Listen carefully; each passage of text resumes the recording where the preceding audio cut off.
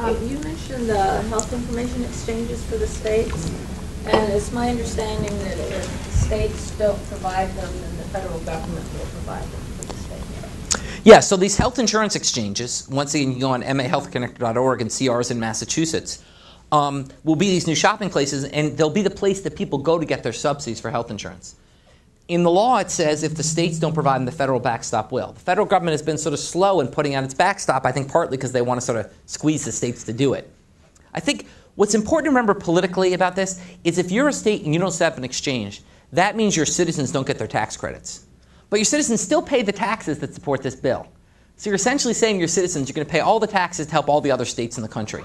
I hope that that's a blatant enough political reality that states will get their act together and realize there are billions of dollars at stake here in setting up these exchanges, and that they'll do it. But, once again, the politics can get ugly around this.